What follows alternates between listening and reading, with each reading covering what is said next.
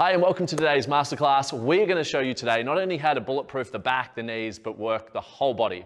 Why are we going to use the whole body? Because no system in the body works in isolation, therefore should never be treated as such. So even if you've got back pain, shoulder pain, you want to apply these strategies to absolutely everything. And this is the way we program all our workouts.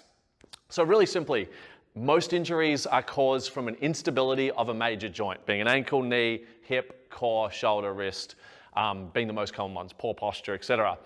In my whole experience of running this concept, I've never seen someone injure themselves that you can't link it back to having an unstable joint. Okay, when you've got an unstable joint, it sends problems all the way up to all the other joints in the body. So number one, the most important aspect of stabilizing your joints, and that's going to give you the best bang for your buck on bulletproofing the body. It's the most important one. So we're going to take you through that shortly. But also what we want to do is make sure each major joint is not only strong and stable through all functional movement patterns, we also want to make sure it's mobile. It goes in all the ranges that it should, because if it's tight, it's going to create compensation elsewhere. So you want to keep the joints strong and mobile, kind of that yin and yang. And then from there, we also want to keep all the muscles supporting all those joints, so just all the muscles of the body loose, pliable, in balance, etc., etc. So they're the main three, they're the bare basics, human movement 101. And then we start to move some more advanced things. We're really working out neuromuscular connectivity, awareness, quality of contraction, your timing, your style, balance, coordination. All these factors are going to be a big help. But you just master the basics with us, you're going to eliminate 99% of problems. There will always be the odd thing that is unpreventable, like if you're an athlete and a 300-pound athlete comes, flying into your leg, we're probably going to have a strain or some sort of injury. So, I mean, all we can do is all we can do and give ourselves the best opportunity to thrive and prevent injury. The other reason you really want to worry about injuries is if you have a bad, even just a tendon sprain problem, your body, that joint will most likely never reach 100% again. So we want to bulletproof the body and avoid injury, strains, tears, niggles at all costs. Super crucial. But we're going to start with the foot and work our way back up, all the way up the body.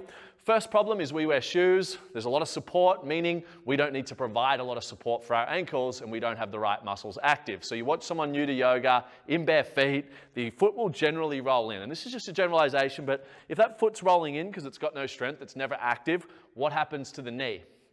I'm putting pressure on this medial ligament, hips twisting, backs twisting, I've got problems the whole way up. Now, nearly everyone I speak to that runs and has knee problems have no stabilization of that joint. I just see that all the time. And if you get them doing a reverse lunge, this is exaggerated, it looks like that. Okay, so every time they run, I say to them, I go, that knee should hurt. It's got nothing stabilizing it. And that poor tendon takes the load all of the time.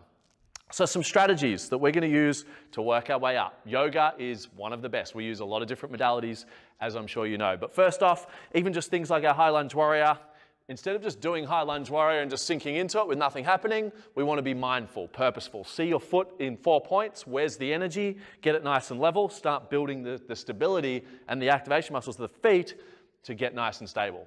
Bare basics. While we're there, we want to do the same with the knee. So instead of just letting that knee sit here, which is how most people start all poses in yoga, we want to lock it there and build awareness, neuromuscular connectivity of engaging and turning these muscles on.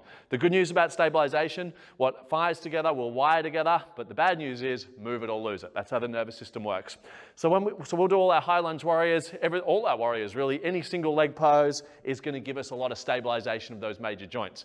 Meaning yoga is just going to have to be a part of your daily practice if you want to thrive for the next 70 years, in my opinion.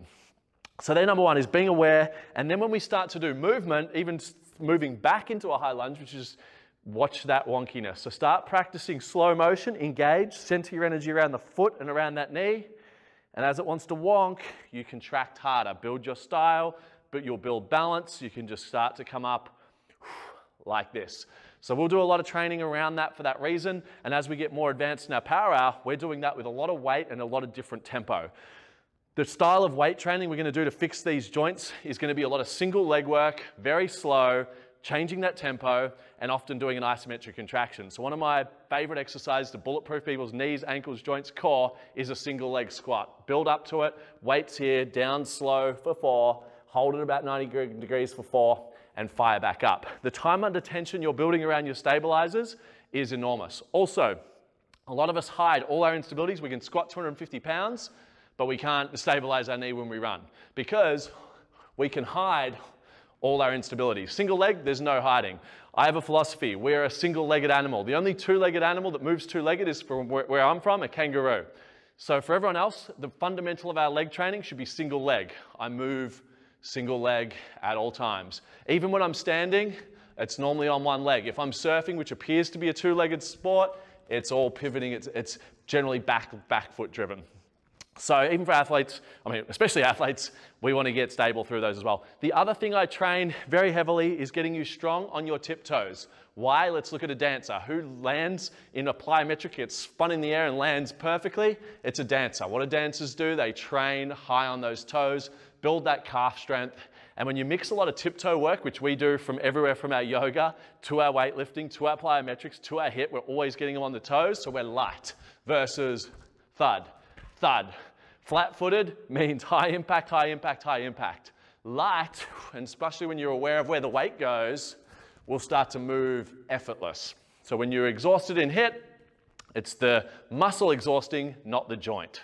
Very, very important. And that's one of the big things I want you to think about through all movement. It's either your joints predominantly loaded or the muscle. Even I watch guys doing push-ups. Little tendon bounces. It's normally the tendon loaded. There's no chest activation. So we change up the style there and our lifting patterns, which we'll talk about later. So let's moving up the body. That's the bare basics. Also, doing a lot of tiptoe work down in our hovering squat is going to build us that strength and stability around the knees to stay light. Okay, so we're going to do a lot of work, tiptoe, single leg, lunging, with weight, without weight, yoga. Is there still a time for double leg work? Of course, but it should not be the fundamental of your practice if you want to move well on land. And on this topic of moving well on land, if you want to move well on land, you need to train on land. Okay, I see so many people, you know, reformers, rowing machines, spin, all these things, they're great tools and they can get us off some impact if you've got an injury.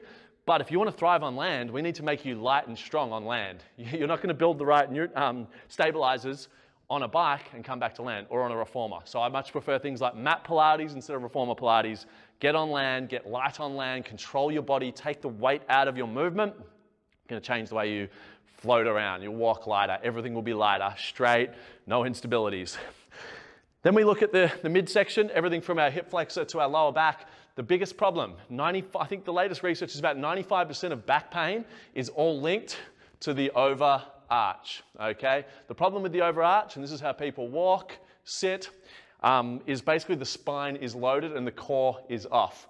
A lot of people have back pain, costing Australians and Americans more money than cancer and disease. They think they've got a lower back problem and weak lower back. You probably do.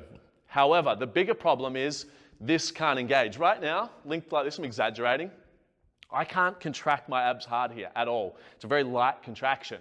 When we straighten the spine, tuck the tailbone, Pilates 101, which is why Pilates should be another fundamental part of your practice for the rest of your life, tuck that tailbone, it straightens our spine. And now we can get that straight line from a heel up into the head. And that's why we do a lot of leg up work when doing weights, because instead of pressing and loading the spine as it gets heavier, which most people do, we contract the core, straight line, build the hip flexor strength, which are very tight and weak from over-sitting. We strengthen that, and now we bring our core back in this way, and look at that core fires. Like that's like 100% contraction. This, I'm contracting at 10%. So now we build this war chest from the front, we build the hip flexors, everything, and we retrain the body not to just see the core as these 6 little muscles. They're one of the more useless or less effective. When we're going to stabilize the core, it's everywhere. It's the inner thighs, hip flexors, TVA if you're into Pilates, obliques, serratus, the whole 9 yards. We want everything to engage to protect that straight spine. I kind of jokingly say to people, think about a pillar, okay? Is a pillar in a building soft or hard, okay? It's always hard, obviously. So how do you want your spine to be? Always contracted, strong in nearly all movement. Even elite athletes today, soccer, that's contracted. Whenever they're doing their twisting, turning, it's contracted, it's on, it's straight, it's hard. The other thing I ask is a pillar normally built nice and straight, or does it have twists and curves? Too many twists and curves create weak points. So your core, when you're doing everything from bench press to shoulder press, even these days, what the more advanced athlete trainers are doing, even in a chin up, you want the neutral spine. tuck the tailbone, fix the whole core, neutralize this whole region, activate here, take the pressure off the back, and so on. Couple of exercises to try at home. The first problem everyone has is their plank. I nearly learn all people's problem points just in watching them do a plank. Most people's plank, they sink onto their shoulders, no activation, sink into their lower back and sink into the wrist. They've got sore wrists, sore shoulders, sore spine. We need to reverse that so that your bra line, if you're wearing one, guys, where that would be, is the highest point. This is gonna help build all your hand strength, wrist strength, support the shoulder joint, and again, we're tucking that tailbone and building the anterior and protecting the core. So we're tilting that pelvis. If a lot of people are disconnected to their pelvic tilt, so you may even just practice tuck or tuck, tilt, tuck, tilt. And imagine that pelvis is just going like that. Some people call it the Michael Jackson. So working up, get your plank right, get that active.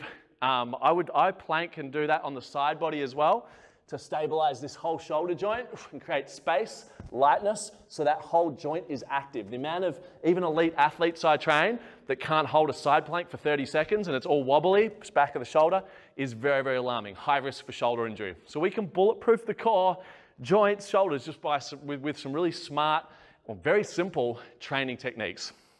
And then basically, I mean, we're not going to show you all the different mobility exercises we do, but there is a time and a place for the boring mobility exercises. You know, sitting in tabletop, shoulder rotations. Get that joint moving, get the synovial fluid to the joints. You can work your hips standing, sitting, especially if you're always in compression. But what you want to think about is yin and yang. Most people that are training, they overtrain the yang, too much compression, too much impact, tension, resistance.